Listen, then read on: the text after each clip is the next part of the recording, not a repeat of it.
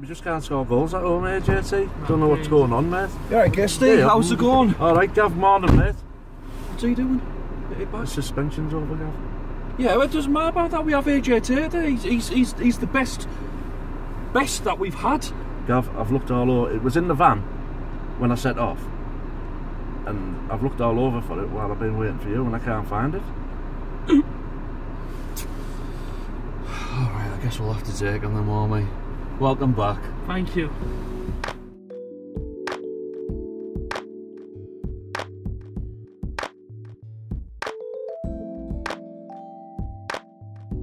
So we are on the road for about 4.5 hours today. We've all brought packed lunches today because, like I say, we're not going to stop too long at the services, you know, just to make up a bit of time. So guess what's in your packed lunch? I have a couple of chicken bone meal wraps, Gav. All right, okay. Well, very healthy. Well, I have a lovely chicken and stuffing sandwich, which I can't wait to. You can't beat a bit of stuffing, exactly. AJT, what have you got?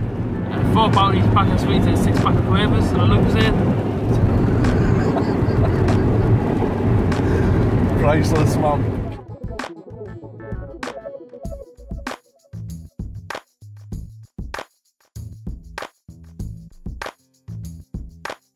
Guessed it. What? Right, he's asleep in the back, okay? Yeah. I have a game for you. Right, what? It's like Buckaroo. Yeah. But you play it with your words, okay?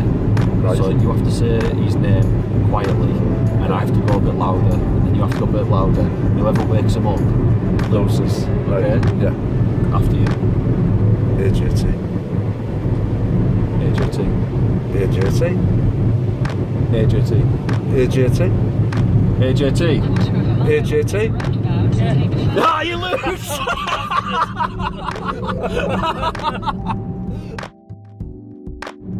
Tony?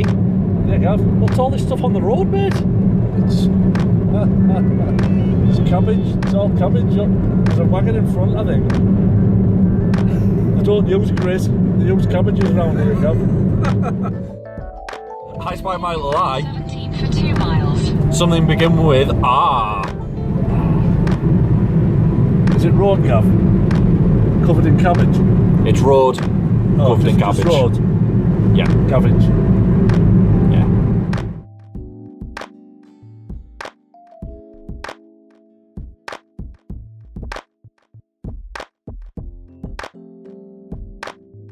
Right, it is 3rd of February, Gav. right. It's the 3rd of February.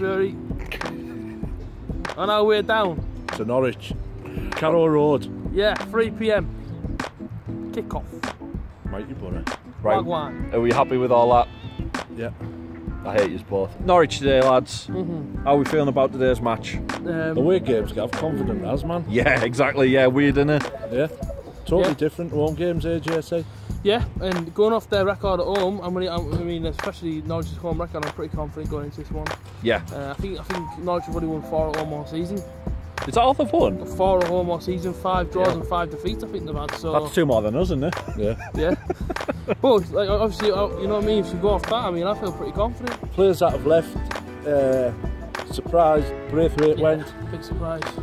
I'm more surprised Christie went, but then when you see Pulis's interview yesterday, there must have been a bit of unrest with them two He was lads. saying that they're very unhappy, didn't he? That's what he was saying. And Fletcher's gone He as didn't well. understand how players can be at a club for a couple of months and feel unhappy, and I'm guessing that's who he was obviously. I'm guessing that's who he was on about, being Braithwaite and Christie. I don't know whether it's got out to do with me, Gav. Oh, me. Just like Yeah. them off. Haven't you interviewed each and every one of them I've players? interviewed Tavernier. Yeah, gone. He's gone. Fletcher. Gone. Braithwaite. Gone. Christie's granddad. Gone. Oh well, I don't know about his granddad. God, let's not put that around. James Beattie. Yeah. Gone. Gary Mung. Gone. I'm sure there's another one. Oh God, you keep interviewing AJT, we might get lucky. Yeah. I think this season, man, you know, it hasn't been all doom and gloom. I think the playoffs are still there. I mean, you know what I mean? Win today, Fulham get beaten, you know, Boro go straight into the top 6. You know, there is still a lot of hope there. Even though we have had a obviously with the Gary Monk and whatnot. Gary Monk just didn't understand that tiki-taka football does not work, and that's what he couldn't understand, you know. She's using lines from the song now. He kept playing 4-5-1 instead of 4-3-3. Once you Once you figure out, like, look at that 4-3-3 is the way to go, Do you know what I mean? That's the only way to play. That's the only way to play football. There's been too many ifs and buts, AJ. Yeah. It's been inconsistent. It has been a bad season. Our own form, even before Pulis come in, is dire. Do you know what I mean? The Riverside hasn't been inspired this season. Even when we were comfortable against QPR, you know, they should never have been in the game. And then 5 minutes after half time, we're getting beat 2-1. Do you know what I mean? True. It's own form has been poor. Let's hear some predictions. We'll start with Guesty, since AJT's probably going to say 3-1. I'll go after you, Gav. No, go on. I'm not falling for this again. Go on. 1-0 Boro. He's took my score again. Well, what I'm going to do my scoreline is, I missed 3 games, and I'm back for my first one. So if you add that up, that sounds like 3-1. So I'm going to go for Boro 3-1. He's a parody of himself now. Right, okay. Well, I was going to go 1-0, but Guesty's already taken that. So I am going to go 2-0. Come on, Boro. Follow me. Used to, Van. Yeah.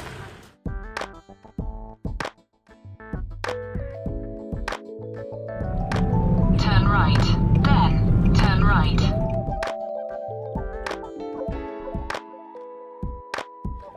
Right, here we are, we finally made it.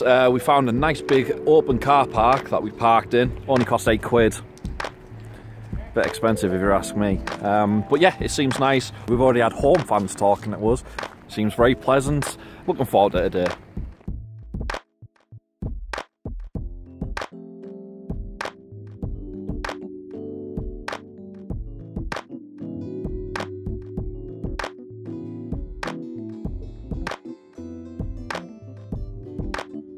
Canaries, Yeah. they're well known for getting taken down in the mines and they drop dead if there was a gas leak or anything like that. Well, speaking of a gas leak, I like them Boro fans. I don't think the Canaries have a chance, mate. That's all he's been doing all the way down. Yeah. I thought it was all in fields we were passing. no, there's no cows on them fields.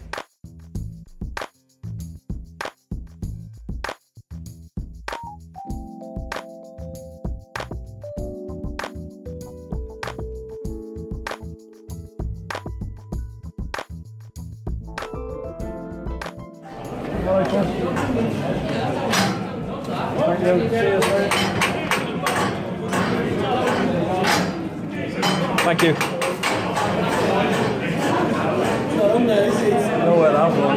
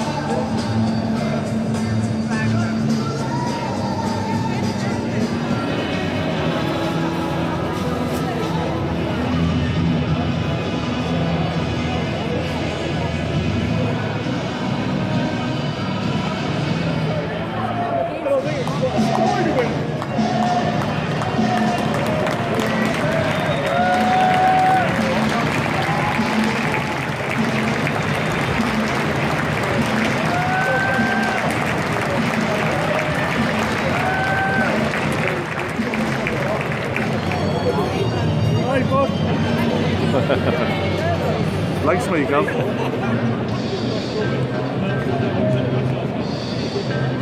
We do a very unbiased stadium review of Buckaroo Road. The Canaries.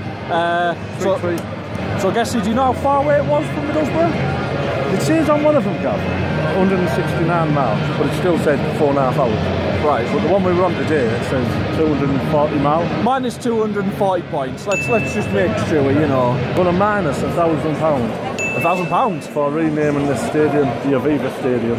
Right. Carrow Road, and it'll always will be Carrow Road. Oh, well, there we go, yeah. Carrow Road, so minus 1,000 points. Very colourful, Gav. Yeah, All this yellow and green, isn't it? Very Yellow and colourful. green, yeah. Oh, yeah. It's like sweet corn and bees. Yeah, that's what it reminds me of. The carvery. I mean, to be honest, I really like the stadium. It's a really nice stadium. It's kind of weird because like you've got kind of new parts and then you've got like the older part as well. Yeah. Like look at the clock in the background there. Like, you only see that in really old stadiums. Yeah. Like just the actual like hands on the clock, you know. Yeah. So that's pretty cool. And there's obviously people who have a free view of the game. So Gavin's left. Yeah, yeah. We have a Holiday Inn. Check this out. The Holiday Inn. There's Boro fans in these right here. Yeah. Didn't he buy tickets? So yeah, I mean, let's minus 2,000 points for not having to buy tickets. There's 2,000 people in that room on the top floor. Yeah, absolutely. To be honest, Guesty, I am going to give him points back for this cool rotating phone. Yeah. It's Big Dave's phone. Big Dave. We found your phone, mate. Big Dave, it's over here, mate. You're missing your phone. There it is. Yeah. I'll give him 10 points back. These are our fans. It's cordoned off to this side where Guesty's head is, and it goes over to here. Apparently 1,500 is how many we brought up to now. Yeah. So that's quite good. I think we're going to be able to sing these off. Yeah, we're in a very tight corner like Gav, but like you say, might create an atmosphere with the away fans. Exactly. Instead of being spread out all the way through the stadium. 108 consecutive matches up until recent owners prevented.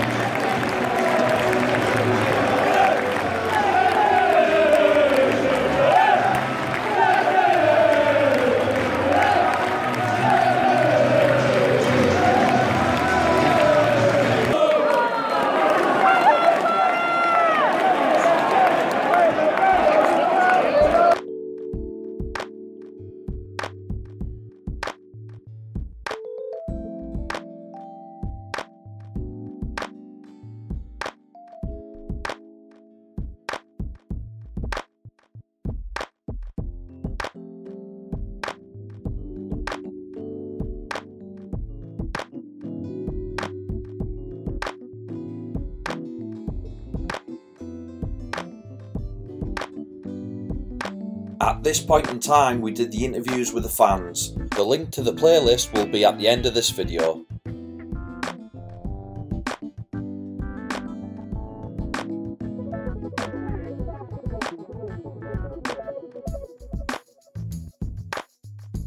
We're at Weatherby Services. We're obviously back from the game. We got beat 1-0. There was a red card. Not the only game that there was a red card in, by the way. There's apparently 6 other games in the Championship alone that had red cards in it. Is it Sheffield Wednesday had 2 red cards. Really? Yeah. Bloody hell, right? One in the first half, one in the second half. The team wasn't inspiring. The team selection was defensive. Negative. It was defensive. To leave Johnny Howson out, who's been playing class for us. Who's become a box-to-box midfielder. Yeah. You know, for the Championship, he's a good player. Yeah.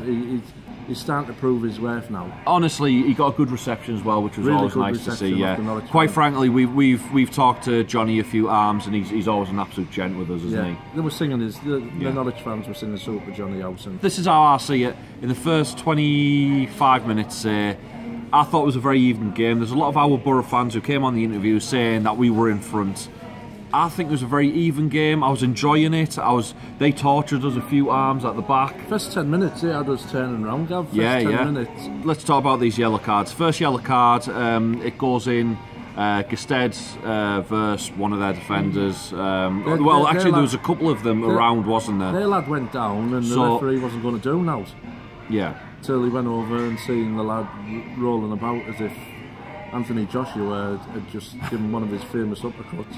Well, the way I've seen it, Guesty, once again, I haven't seen any highlights. I might be completely wrong about this. The way I've seen it at the time was their defender had gone down to get a header, and I was always told at school, if your head's down here and people are throwing the feet around, you're going to get kicked in the face, and it's going to be your own fault. That's how I've seen it. I might be wrong once again, but that's how I've seen it. Shouldn't have been a yellow card. Now, the second yellow card, I thought he got the ball, but obviously if he's gone in 2-footed, I can understand why he got a yellow. Well, a straight red he got, actually, which was... After the sending off and all, I ran down to go to the toilet, Gav, and it was on the TV. Right. And I briefly seen the tackle, and it doesn't look like he went in 2-footed. It looks like he went in to win the ball. Yeah. And he did get the ball, didn't he? Whether his studs were up, or he got the ball. Whether his studs were up, like you say, it was it was replayed on the TV, and I just caught the end of it. So, like you say, till we look at it again, most probably, I dare say they could win the appeal with a double red card, with a straight red card. Yeah. And he'll only get a 1-game suspension, but I hope he gets a 3. We had to just go for it today for me. He could have banged 3 up front at half time, just gone for it. He could have put Bamford, Traore, and Sambalonga. Yeah. And just say, go out there and just run it and try and do whatever you can. If you get beat 5-0, it doesn't matter because at least you had a goal. Yeah. Today, we defended their 1-0 lead. When you look at the team today, and you look at Friend, Ayala, Gibson, right? And you've got Downing, Ledbetter, Clayton, right? And then you've got Gusted and Bamford. Does it ring any bells? Doesn't it sound familiar? It does sound a little bit familiar. The Karanka's players, yeah. Pulis, man, they are Karanka's players. Yeah. You know what I mean? They're not Gary Monks, they're Karankas. And basically that was a Karanka side that was out there today. Absolutely. You had Shotton and the goalkeeper. Yeah. That was a Karanka side. His name is Darren Randolph. Randy.